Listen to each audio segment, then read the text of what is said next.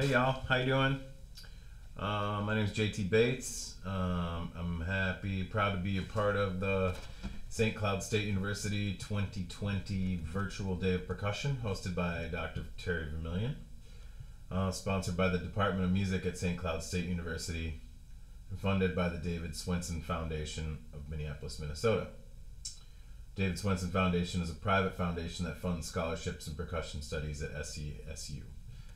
Dr. Vermillion always has a lot of cool percussion stuff going on, and just highly recommend checking out the program and keeping tabs on what he's up to, because he's always doing cool stuff.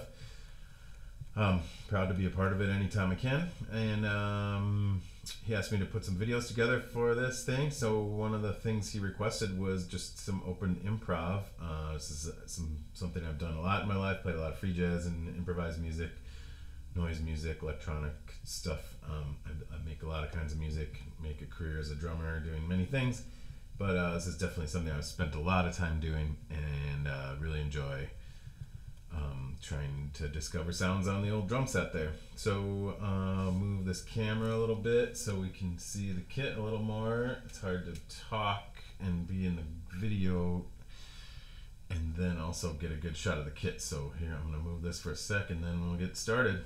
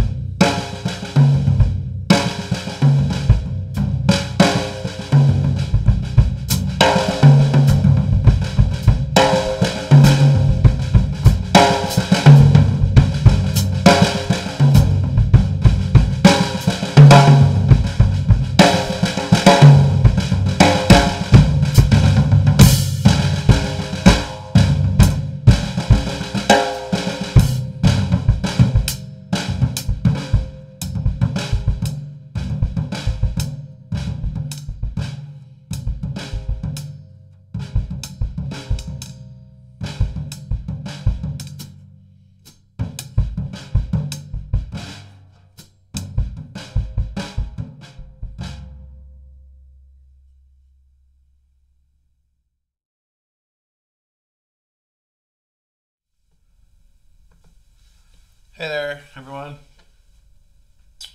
Uh, Want to thank Terry Vermillion for having me be part of the St. Cloud State Day of Percussion. I always love doing anything I can do with Terry and his programs. Creative guy, just always bringing a lot of new energy around and doing a lot of cool stuff. It's great. So, thanks Terry for having me. He asked me to do a few things. So, one of them being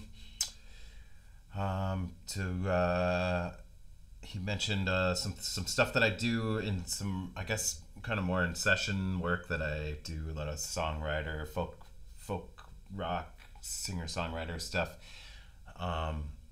In trying to find ways to, really get underneath songs, support songs, and but let there be a lot of space. So I'm not driving. I'm not trying to drive the song. I'm trying to get up underneath it and finding these ways to sort of let the sounds that I'm making have a legato-ness to them, or have a length to them that helps hopefully keep me from playing too many notes. I come from a very intense jazz background, and I play a lot of jazz music, a lot of creative music, hyperactive stuff. There'll be more, you'll see some of that in some of the other videos. So I'm really into this idea that that as opposed to me dictating what's going on, like the music dictates what I should play. So and I also am a big believer in creating outlets for yourself to do the things you need to do. So if you are playing too many notes on a singer-songwriter session, someone's probably going to say something to you, and that's not necessarily a bad thing. It's just dialing in these different amounts of densities and different things, and then making sure that you have an outlet to play really intense things if that's stuff that you hear and that you want to be doing. So that's something I've always done, is like try to make sure I have musical outlets for different things that I'm interested in, rather than trying to say, for me personally, rather than trying to say, oh, this is what I do, this is what you get. Not that there's anything wrong with that, because there's a lot of amazing, beautiful musicians and drummers who do exactly their thing, and that's what they do, and that's a beautiful thing, and maybe that's what you're into, and that's great. I'm not saying that's not a great thing. I'm just saying, for me, I really enjoy sort of shifting gears, dialing my own playing around based on what's happening around me. It's really fun for me, and I feel like they sort of feed each other. So I wanted to play this one groove that I think of a lot, that I played on a Pieta Brown record, still play this song with Pieta quite often, and it's still kind of hard to play this little groove, but I love it, and it has, to me, it really fits the sort of harmonic motion of what Pieta's doing in the song. And the song is called Other Way Around. You can check it out there on the internet if you want. And the original record actually is myself and another drummer, and so he's playing some shakers, and I am playing a cross stick and a bass drum thing. It's with a hi-hat. And so then, but then when I started playing it live with her, then I had to figure out a way to play it all together. So it's just another version of a train beat. There's a lot of ways to play train beats. So there's 16th notes going in the right hand on the brushes, on the brush, like a 1, 2, 3, 4.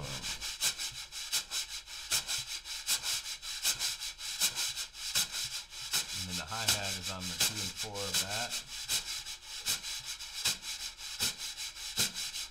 So pretty common train situation, and nothing else that I'm adding is incredibly genius or anything. Just trying to find the right places to play accents and loud and landmark notes. So what I fell into was like a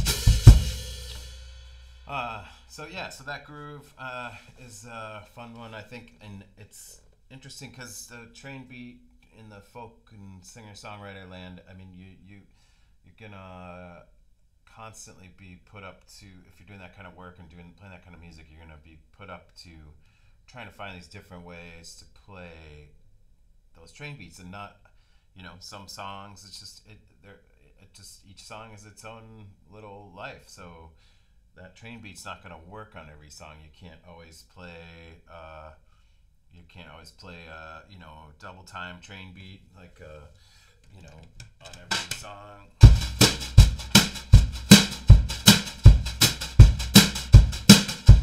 You can't always play the halftime.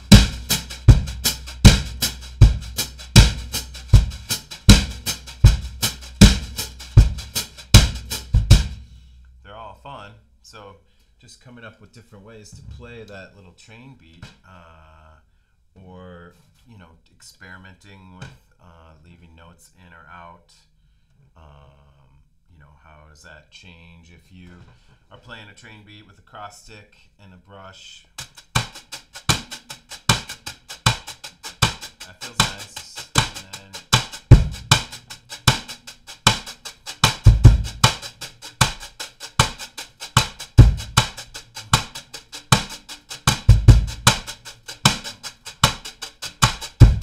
experimenting with different kick drum patterns, or where, to me, it's not even the patterns. It's about like how many beats between another strike, right? So that's going to start to give you a longer feel without having to play, a lot of extra notes, or to feel like you have to change up what you're doing. And there's some of this stuff seems really easy, but I feel like a lot of times people will say, "Oh yeah, I can play a train beat," and then yeah, sure, and then you count them off, and they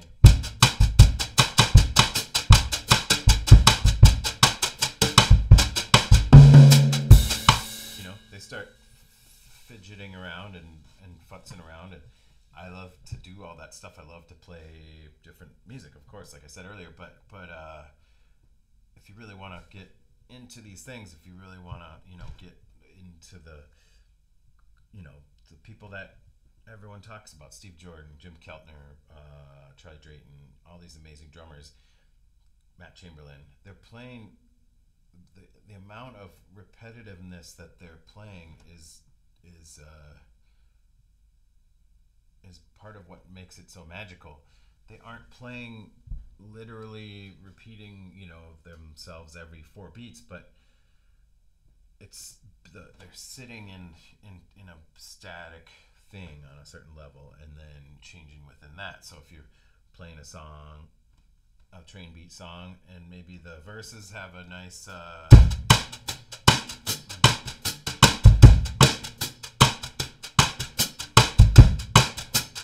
a halftime hi-hat going, and then maybe the chorus comes.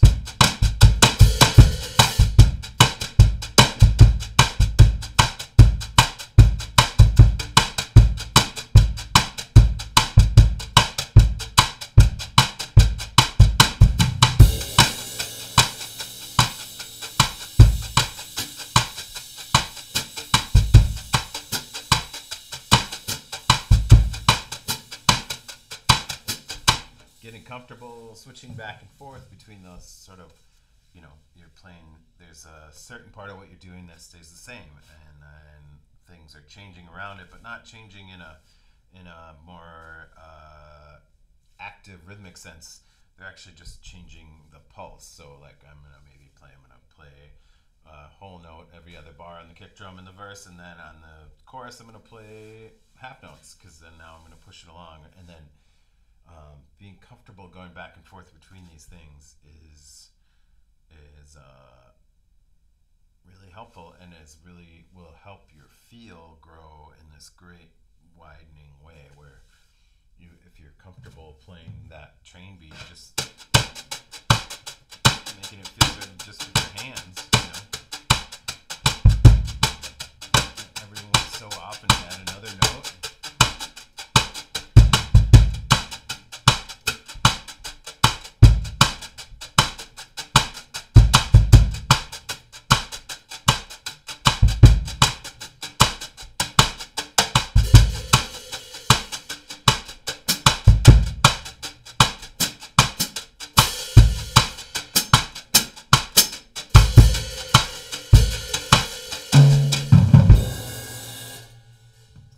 anyways, I hope that makes sense. Thanks. This is another topic that Terry asked me to talk about, or kind of asked me to talk about. He mentioned tuning, and I definitely have some feelings about tuning the drums, and different thoughts on, once the drums are tuned, how they can be manipulated into sounding like they might be tuned differently. So I tend to like to tune the drums pretty open. That's not necessarily modern wise. It seems like people are tuning things tighter and tighter. And I love those sounds. I love the sharp sounds. I love the not a lot of resonance. I love that vibe. But if you are tuning your drums always that way, then maybe some of you has noticed that then that's really kind of about it. You can't quickly get a lot of other sounds out of a drum that's tuned really sharp and tight.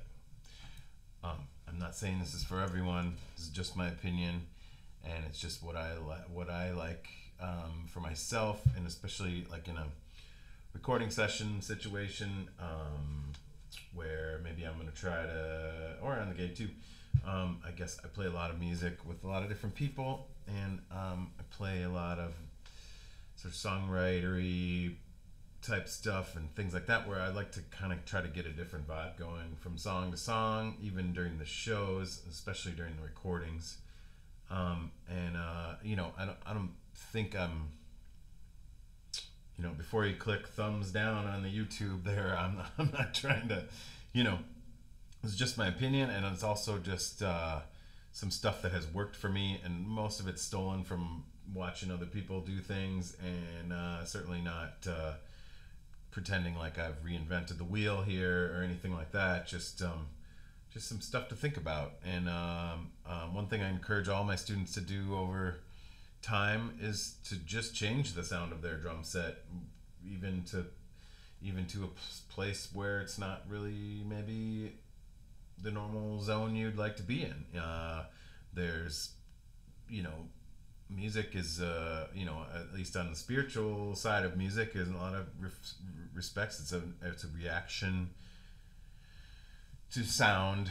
It's a reaction from your ears to your from your ears first to your technique, to your, you know, what is a certain sound maybe is going to make you play a certain way, and a certain different sound is going to make you play a different way, which is why I'm interested in having a drum tuned in a way that can give me a lot of resonance, maybe even too much resonance, and then be quickly muffled or muted into something different. Or prepared in some certain sort of way. So the floor tom's a great place to start. The floor tom is pretty amazing. I'm going to change the angle of this camera here a little bit so you can see a little more what's going on. And then also I should say that I am a huge fan of these VW right angle legs, because they really open up a floor tom in a huge way. That's a whole nother discussion, physics, whatever. I don't know the details, but I know that it's true.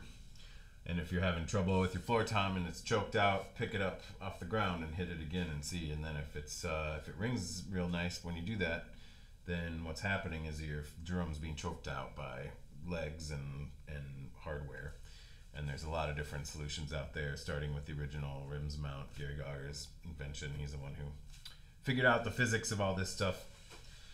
Anyhow, so this floor tom is tuned pretty wide open right now. And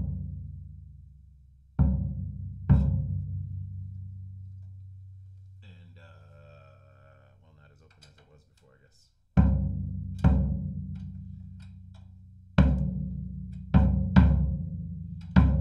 So I actually have this other leg, one of the legs flipped over, which is a very cool video from on the DW YouTube page where John Good's talking about this concept and how you can just flip these legs over and make the drum ring more or less. It's pretty cool. So now all three of the legs are on the actual feet. So now we're talking here. That is too much ring, right? Like, so in a lot of ways, for most applications, almost any application, that is going to be too much. However, if we could think back to what I said a minute ago about how maybe a sound makes you want to play a certain thing, then, you know, much like short, tightly tuned drums might make you want to play staccato and make you want to play a lot of frenetic ideas, maybe a floor tom that's ringing for quote unquote too long will make you listen to it.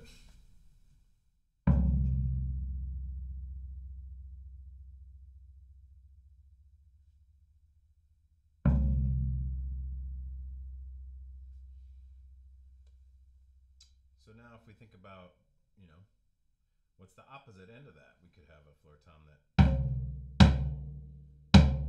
is muted.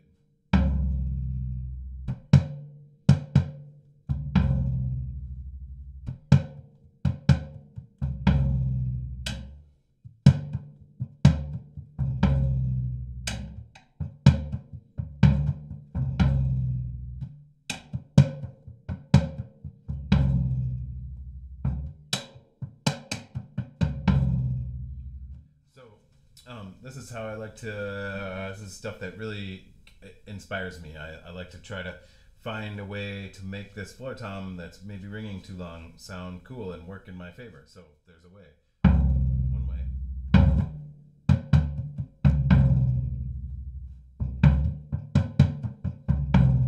So again, these are not brand new ideas. A muted floor tom versus an open floor tom is you know, or versus just a muted drum versus an open drum is probably thousands or hundreds of years old as a concept. I'm not saying that, but instead of, you know, thinking that, oh, this maybe there's something wrong or something like that, maybe do some exploring. Just it's fun to explore and see what's going on with your drums and see what kind of sounds they're making. So another thing that I love about something that's ringing too long is to just take a brush and set it on there.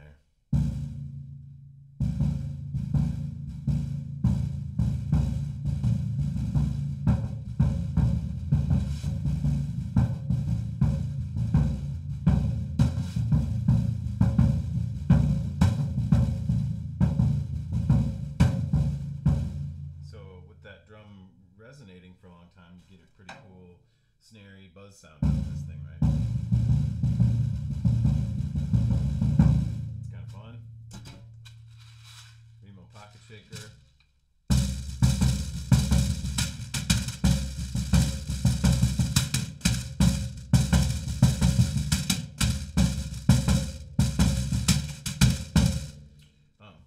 So yeah, those are some fun things that can happen with a drum that, you know, in theory might be ringing too long. Again, not something you're gonna, you know, want to use on your you know, whatever gig you might be playing that's more of a straight ahead thing or something like that. But I'm talking about experimenting, getting to know your drum set at home in your practice time. And sometimes when it's practice time, maybe we shouldn't be practicing, maybe we should be exploring, right? Like we spend a lot of time with these instruments, and they're a lot of times we're learning techniques that are really someone else's idea that they wrote down in a book. So I like to do that, but I also like to try to find out what my own ideas are and what sort of sounds and things inspire me. So So as you can see here, I have this piece of chamois clipped onto the snare drum. Also not a new technique, not some sort of groundbreaking situation, but I do love this sort of thing because it's very malleable, and it's malleable in between songs, or even during a song, or even while you're, playing something with one hand. You can change the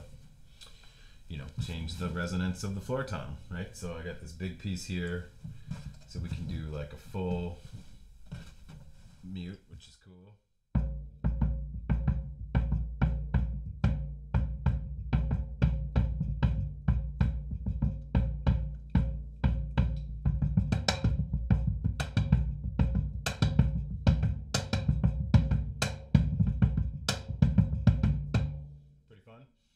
And then back it off some of the way. It's going to change our tone, right? Now we're going to need a clip because it's going to fall. So a little more attack, and obviously we're getting a little more of the head sound. And then if we go farther, we're just going to, this thing's going to keep, well, there's a cool thing that happens too. I don't understand the physics of it, but I've noticed it 100 times in my life. We're getting a different partial of the note here. We're getting a different pitch, right? If you back this up now, the drum's actually pitched up a tiny bit. So that's also kind of cool. Another way that you can change a sound on the fly. And then, obviously, just any piece of cloth like this, as opposed to a moon gel or something that can just help just dampen that drum back a little bit. Whereas a moon gel is stuck on there and makes a mess. They melt in the summertime. They melt under lights. They definitely also sort of, in my opinion, sort of kill a certain frequency as opposed to just backing off the resonance of the drum. So, this thing is pretty wide open right now, but we can find a cool, with a little moving this around, we can find a cool amount of resonance. So now that thing's sounding pretty cool, and like a floor tom you'd want on a gig, right? So like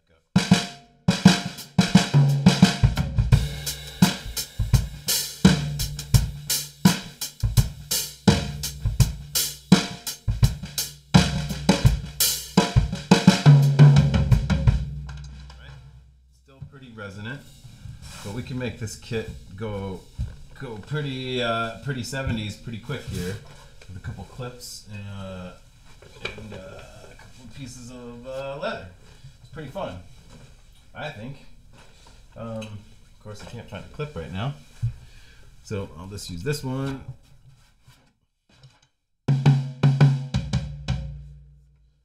So now we've got